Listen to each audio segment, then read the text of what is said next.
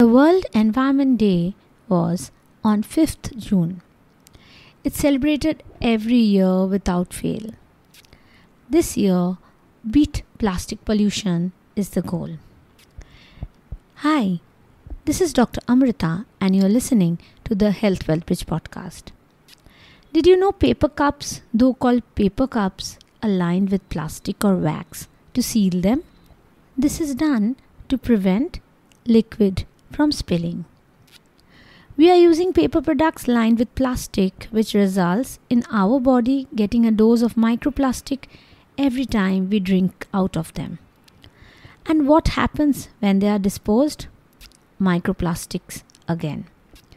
The solution in this case is a very popular desi jugaad of Kulhar. Our desi disposable cups. They're eco-friendly, pocket-friendly, and they look good too. Many restaurants, roadside stalls only use these Kulhars or Bhars to drink liquids like tea and coffee.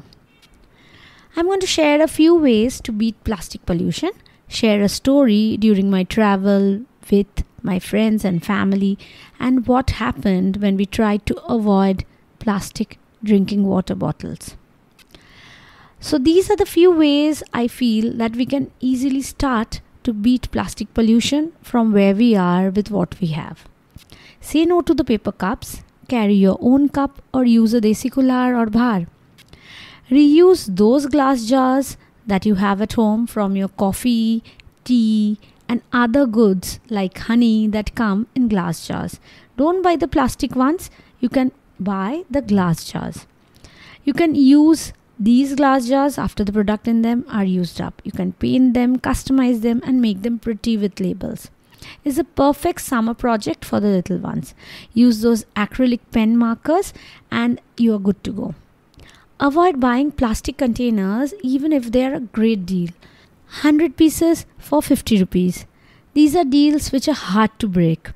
As a new mom 10 years back, I had done just that. And when awareness struck, I never bought another one of those. Skip the tea bags. Use a pretty tea strainer, maybe even a silver one, to make tea drinking really special. At our home, we love drinking tea. The black Darjeeling tea or the green tea or even the regular chai. It's always wonderful to share a cup of tea with friends and family. And when you have a pretty tea set to pour your tea from, then it makes the entire event even better. You can buy pretty tea strainers from your local market or you can buy them from the Golden Tip shop in Darjeeling or even from Glenaries if you are visiting soon. You can also buy online from the Everything store. You know which one, right?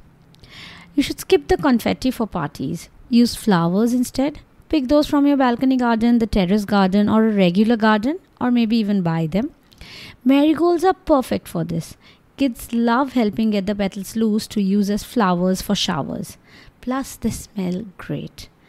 Don't buy plastic straws and plastic stirrers. Straws are a problem to clean. That's the reason disposable straws came into the picture. Avoid straws as far as possible. And let me know if you know about easy to clean options for metal, bamboo or glass straws. I have a glass straw at home and it's not the easiest thing to clean. Carry a reusable bottle for water while traveling. This is a no-brainer for most people, but it's not an easy option. And that's where my story for today comes into the picture in this podcast. Mother Earth existed before humans arrived on the scene.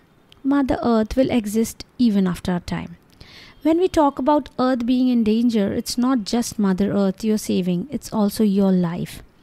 Life on Earth depends on the environment. Our life depends on an environment healthy for us. Human beings need a balanced internal and external environment to thrive. When we don't take care of the environment, we are directly harming our health. The theme for this World Environment Day is Beat Plastic Pollution.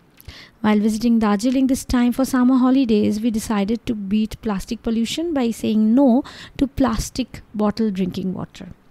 We decided to accept the bottled RO water instead. But problem arrived in the form of stomach upsets, nausea, vomiting, and we spied fungal spores at the bottom of glass drinking water bottles kept on the dining room table of a hotel we were dining in.